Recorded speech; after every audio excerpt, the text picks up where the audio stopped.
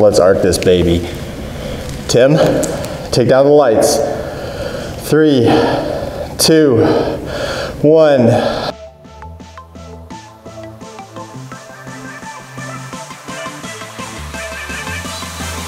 Hey, it's Joel Walsman, CEO and Master Electrician of Jefferson Electric.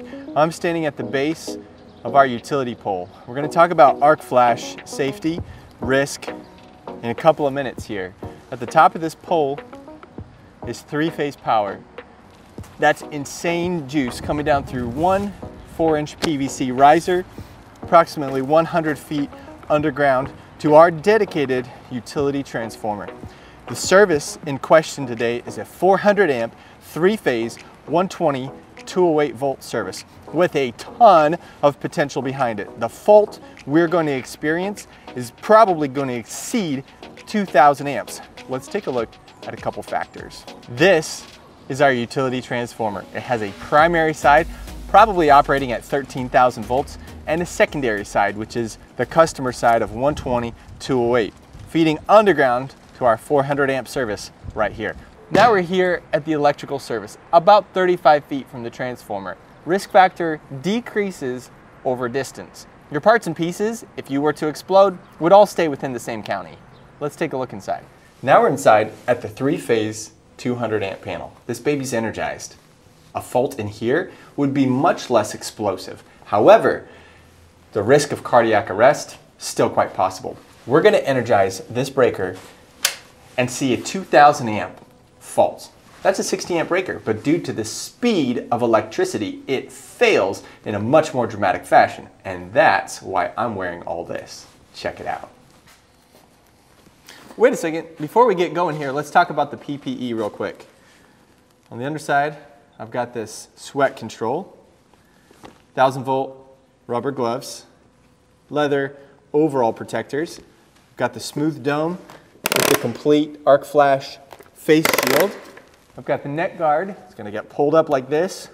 Safety glasses with side shields. 12 cal suit. Could be wearing the boot covers. And of course, I didn't forget my dielectric beard grease. No, it's a joke. 3, 2, 1.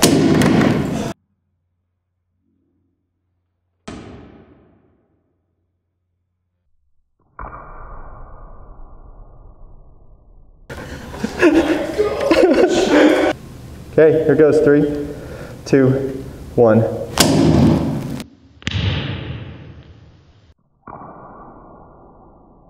Wow, they welded that time.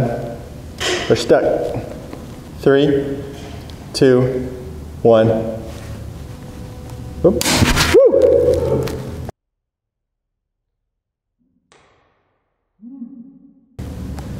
That was zero. It's kind of anemic. Zero health light.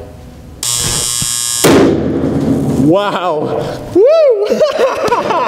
That was amazing. Look at that.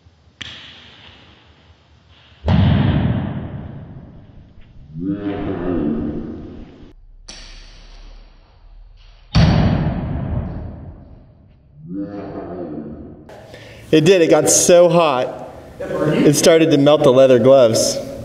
Well, not, I mean, a little bit. It didn't burn me. Oh, is that the sheeting? Yeah. Look, the whole length. It melted the whole thing. It turned into a freaking heat element. Look, the whole way. Wow. Look at that action. What happened? Sick, bro. The 18 gauge conductor hooked up to a dead short and a 60 amp breaker turned into a thermal event and essentially a 50-foot long heat element. And that was the most impressive sound we've heard today. Wow. That is the nature of the thermal event. Literally melted the insulation along the length of the conductor. Wow. I want to know what the temperature on that baby was. This insulation is rated up to the boiling point, so effectively the entire conductor far exceeded that instantaneously with that dead short. It took about a half a second to melt, blow, and sever the circuit. And it tripped the 60 amp breaker. I'm impressed. Okay, 3, 2, 1. Nothing.